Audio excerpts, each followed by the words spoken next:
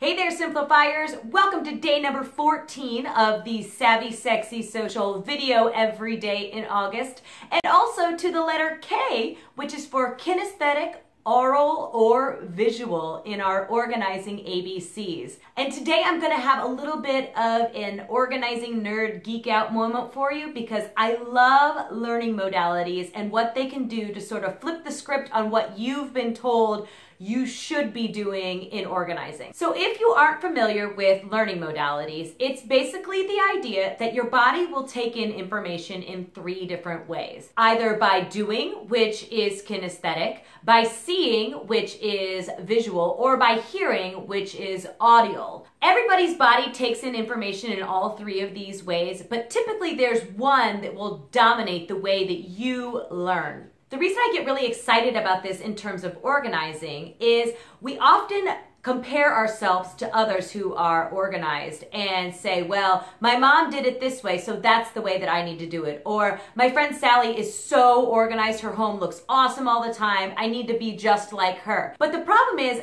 they might not learn the same way you learn, and the skills that they have for keeping themselves organized might not work with the way that your body takes in information. Therefore, you might get a little discouraged because what works for them doesn't work for you. So I'm going to give you some tips in each of these learning modalities today that might help you to move forward on some of your organizing efforts with a little bit different perspective than you might have had before. We'll start with kinesthetic, which is learning by doing.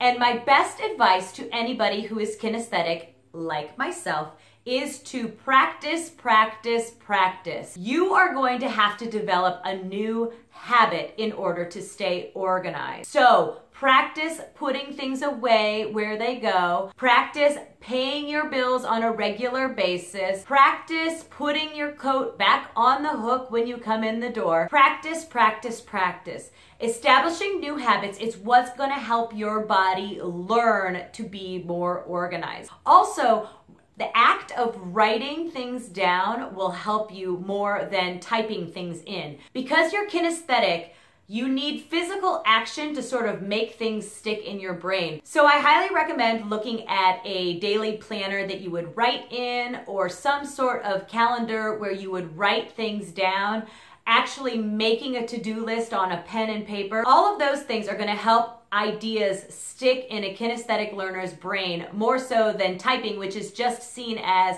some sort of keystroke to them. Next up, I'm going to talk to the aural learners, the people who learn by hearing. There's a great app called Evernote, which is available for Apple, Android. You can use it on your laptop. But what's great about it is that it has a recording function to allow you to record voice memos, voice reminders, notes to yourself, to-do lists.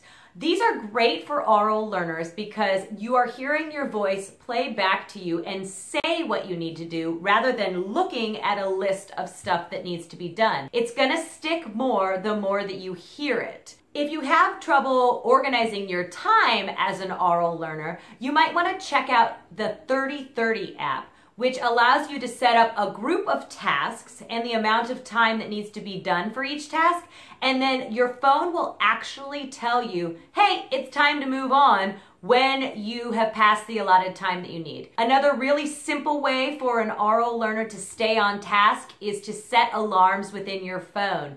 So if you want to make sure that you only spend 30 minutes on a task, whether it's working on homework or cleaning up in a certain room, you set a 30-minute timer, and when it dings or when the alarm goes off, it says to your brain, hey, I'm supposed to make a change right now. So those are things that are really helpful for aural learners. They need to hear something over and over in order for it to stick in their brain and for them to remember. And finally today, I want to talk to the visual learners, the people who learn by seeing.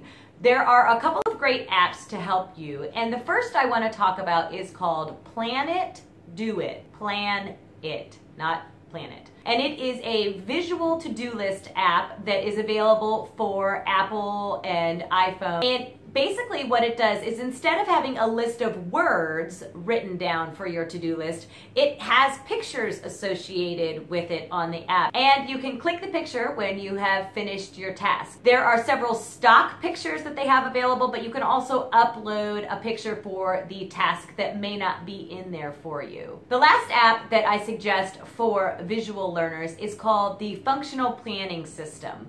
And it is basically a cross between a video playlist and a calendar. So again, this works really great for visual learners because you're not just seeing the words at 8 o'clock in the morning of what you need to be doing. You are actually seeing the task played out in video. Now, this goes a little bit more into people who might suffer with executive function disorders like autism or ADHD, but if you are a visual learner that needs visual reminders, you feel like you need to set things out or leave things out or see things in order to remember them, then this might be something worth checking out for you to help with those visual reminders, those constant ideas of what needs to be done when. Also, I highly recommend for visual learners to label, label, label. More so than any of the other learning modalities, when you see a label, it will be hard for you to not put the item that is listed on that label back where it belongs. So get yourself a label maker or even just a pen and paper and label where things need to go,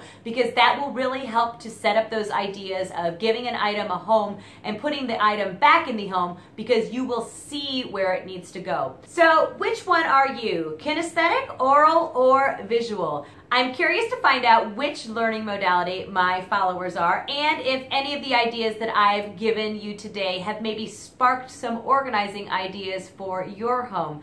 Please comment below, and if you liked this video today, give it a thumbs up, and be sure to subscribe so you don't miss any more of my organizing ABCs or any other organizing videos that I have coming up in the future. Thank you so much for watching, and I will catch you tomorrow for L is for letting go, letting go, letting go.